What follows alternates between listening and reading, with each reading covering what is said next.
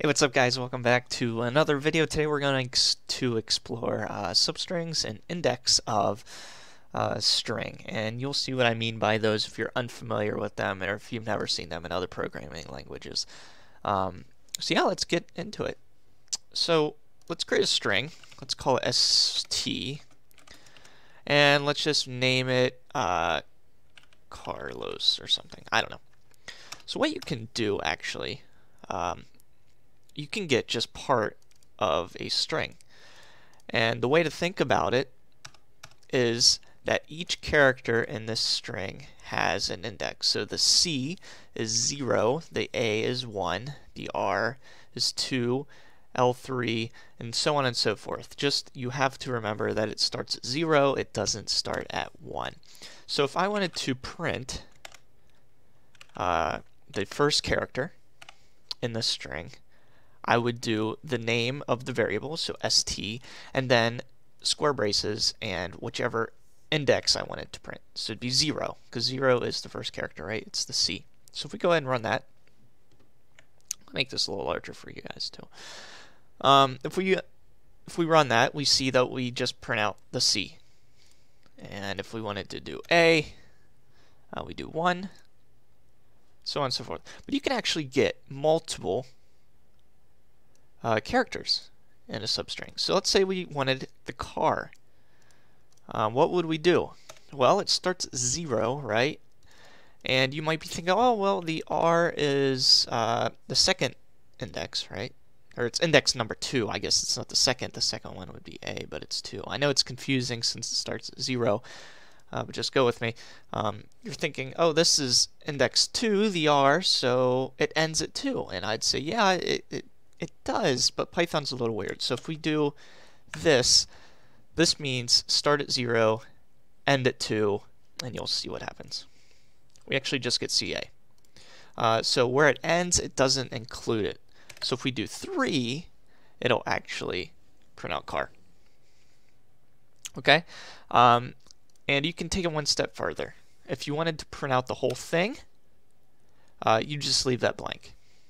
So if we start at 0, and we do that, or if we start at index 1, we get Arlos.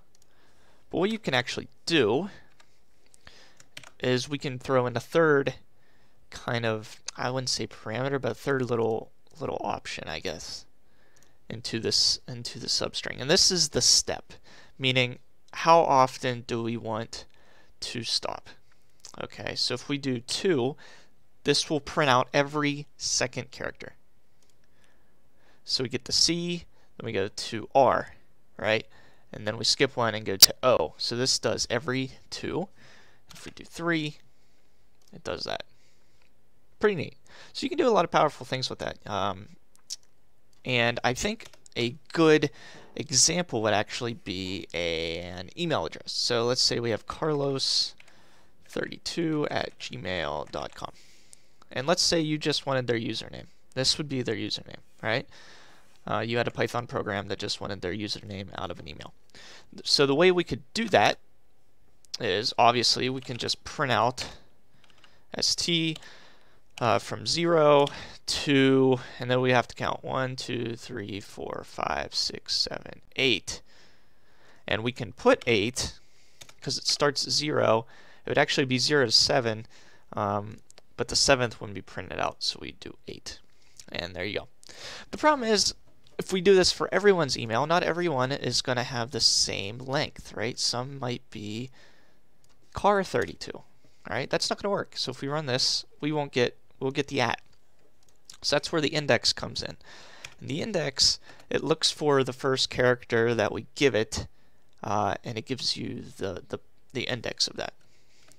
And I'll show you what I mean. So if we do string variable, so st dot index, and we tell it, find me the first instance of this @.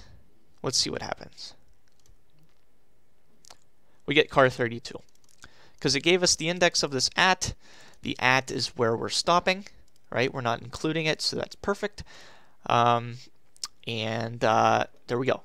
And since G, this is the first instance of G, we'll get car32 @.